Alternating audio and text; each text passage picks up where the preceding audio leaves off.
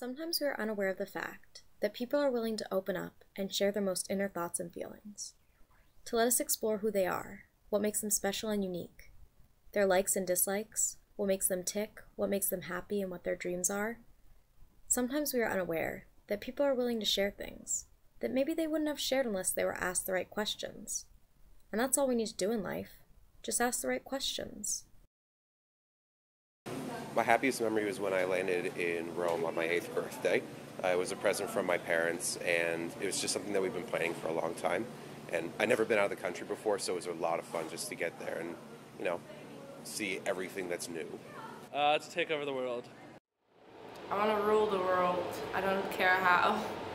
The best thing happening in my life right now is probably the fact that I feel like a truly independent being, I guess. I have close friends and all that stuff, but I feel like I'm really finally coming into my own and just becoming my own person, and I'm really happy about that. I do pretty strange things. Probably the strangest thing that I've ever done was be a moaner in the vagina monologues at Clark and get on stage and moan very loudly and passionately in front of an audience of hundreds of people that I didn't know. My favorite quality would probably have to be that I try things that I don't think I'll like.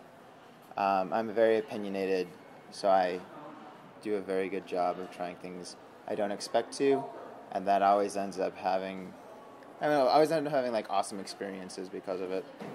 So.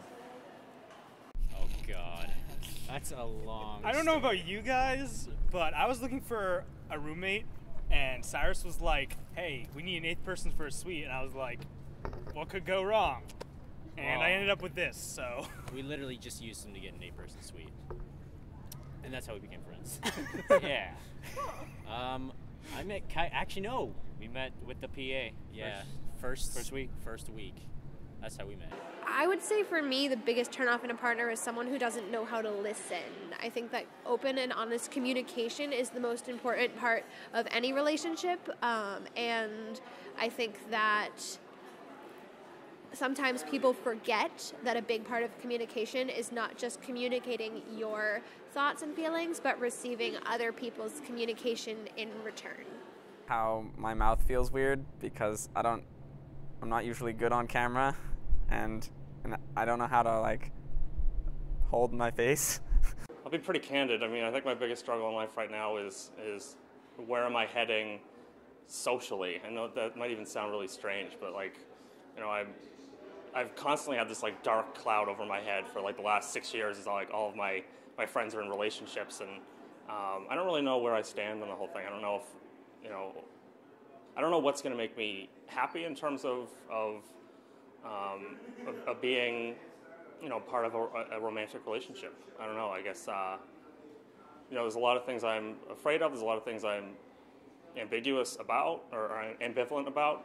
But I think overall, kind of one of the bigger struggles right now, I'm trying to figure out, where I stand in my own head sometimes, and figuring out again what's going to make me happiest.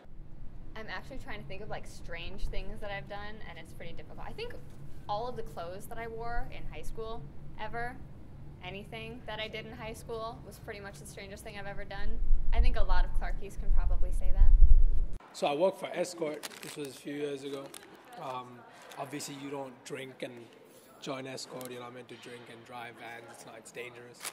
So, but it was spree day. It was an exception. Obviously, my boss didn't find it as an exception. I was meant to hide it, but so I came in a little intoxicated, but not really. I was sober. It's just that it was still in my breath. I guess I was stupid, but almost lost my job. I was sophomore year. But I was suspended for a few weeks. However, I made it through. I'm still working for Escort. Great employee now. Learned a lot from the lesson. Yep. So the best prank I ever made was actually this year. And it wasn't even that good of a prank until everyone freaked out about it, which I'll tell you about. So I'm an RA, and it's basically one of the main reasons I applied to be an RA was to prank people, because I love pranking people. So what we decided to do was, in Maywood Hall, we went around on April Fool's Day, and we were like, it's spree day, everyone, it's spree day, wake up. And we like had alarms, we had sirens, we had pots and pans, and then we also sent around an email that said it was spree day. And so a bunch of people fell for it, but for the most part they were just like, that's kind of an inconvenience, like, but kind of funny. So it really wasn't that good of a prank until it got around to the administration, who freaked out at us and made it 100 times better than this prank ever would have been. And now we're going through all this shit with can I say shit? Yeah. Now we're going through all of this with administration, and it's so hilarious because it wasn't even that good of a prank, and now it is so great. I'm probably most proud of having a great family. I have a beautiful, smart, intelligent wife, a Clark graduate as well, and 2 beautiful kids. They're awesome. So that's probably what I'm most proud of. I have what you might want to call a perfect family. Of course, I'm in it too, so that helps too. I guess like get new tattoos and piercings. I mean, I can't do it a lot. I play the piano. I like writing songs in there too. I play guitar. Do you make music together? Sometimes, yes. Nice. Probably be just generally being a better singer. John Legend is the man. His voice is really off the charts. If I could have John Legend's voice, that'd be a key attribute in terms of just mastering an art form and something that is so readily accessible at any point in your life. Being able to sing like that, so probably singing. Do something really stupid and shenanigans filled that I have yet to do.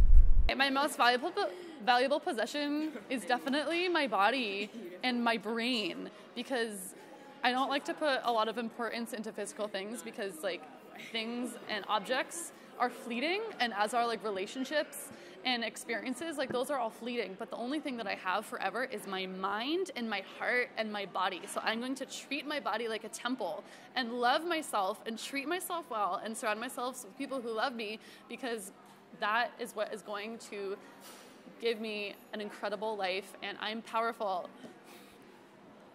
That's all I have to say. I think for me, what I really like most about Clark is, and I'm kind of biased because of my major, the English department. I really feel comfortable there. The professors I've gotten a chance to work with have just been so dynamic, but they've also really like become my friends. I adore them. They're great people. They have so much knowledge, so I'm constantly impressed. But at the same time, I always just feel so happy when I'm in that department, because I have all my classes there in somebody's old living room.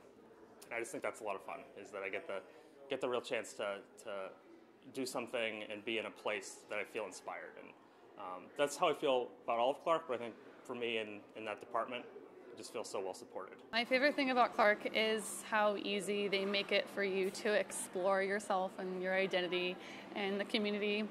I've never felt claustrophobic or stifled here. There's a lot of freedom to be an individual and to explore things that you've never tried before. There's a lot of favorite things. Now I think it's my club, the Clark Investors and Trading Society. But it's the first finance club at Clark. But other than that, it's MUN.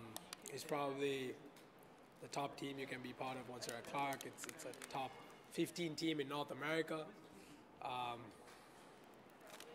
What more can you say? That's all that needs to be said. My favorite thing about Clark is the number of friends who I have who do all sorts of different activities. Everyone kind of intermixes everywhere. Like, we have chemistry majors who do theater, and math majors who do music, and science majors who are involved in choir, and everyone does art and sports, and everyone does so many different things that people who are involved in everything, which I think is kind of a cool perspective to go along with a really liberal artsy education, and that's something that I don't think happens everywhere. My favorite thing about Clark is probably the diversity of the people that go here. I really enjoy that. I feel like every day it's a different country coming to me every few minutes with a different amount of people that come in. like 1 minute it's someone from China coming in, the next minute it's someone from like Canada even, or who knows where. It's spectacular. I just like it. So my favorite thing about Clark is that everyone here is really an individual. They all have their own personal interests, and they're not afraid to just do whatever they want to do, regardless of what anyone else thinks they should do. Everyone is just really self-motivated. I just like the diversity that Clark offers, both sort of socially and academically. I came here because I wanted a smaller school, like a lot of people who come here, but after being here for 2 years, it feels like home. It feels like a place I can call home and I want to come back to, and I want to see thrive. Clark. I'm in the geography program and I really enjoy that. And the people, I guess. The people.